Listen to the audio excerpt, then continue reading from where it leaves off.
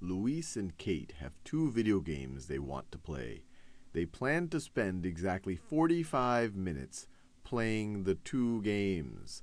They want to use an equation to express the relationship between the number of minutes they spend playing Super Bologna Man and the number of minutes they spend playing You Have to Cut the Wire. Can this relationship be represented using a linear equation? So let's see if it can.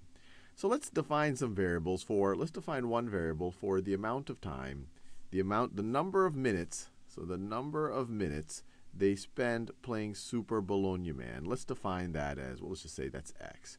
So x is equal to time playing Bologna Man. I'll write Bologna right here. Bologna Man. And let's define y as y is equal to the number of minutes they spend playing You Have to Cut the Wire. So it's time playing.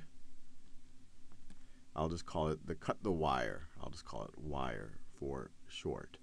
So if we have the minutes they play time playing Bologna and the time playing cut your wire, if I were to add those two together, so if I say x plus y, I'll write the plus in a neutral color, x plus y, what does this need to be equal to? The time I play Bologna Man plus the time I play Have to Cut the Wire? Well, if I add them together, they want to spend exactly 45 minutes playing both games. So this is going to be equal to 45 minutes.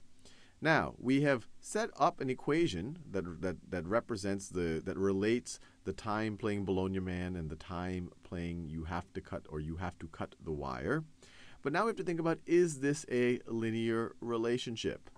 So one way to think about it is the real giveaway for a linear relationship is if you could write it in the traditional form of a line. So if you can write it in the y is equal to mx plus b form, where m is the slope of the line and b is the y-intercept. So let's see if we can do that. Well, if we want to do that here, we could just subtract x from both sides. You subtract x from both sides, you get, so let's subtract an x over here. Let's subtract an x over here. So negative x plus this, and then subtract an x there. Well, that's going to cancel, and you're going to be left with, and I'm going to try to write it in this form right over here, y is equal to 45. Actually, let me do it in that same color just to make it not be confusing. Y is equal to, and I'll write the negative x first because we have the x term right over here first. So y is equal to negative x plus 45. Plus 45. All I did is I switched these two terms around. But you see here it has that form. And you might say, wait, what is m here? I see that b is 45.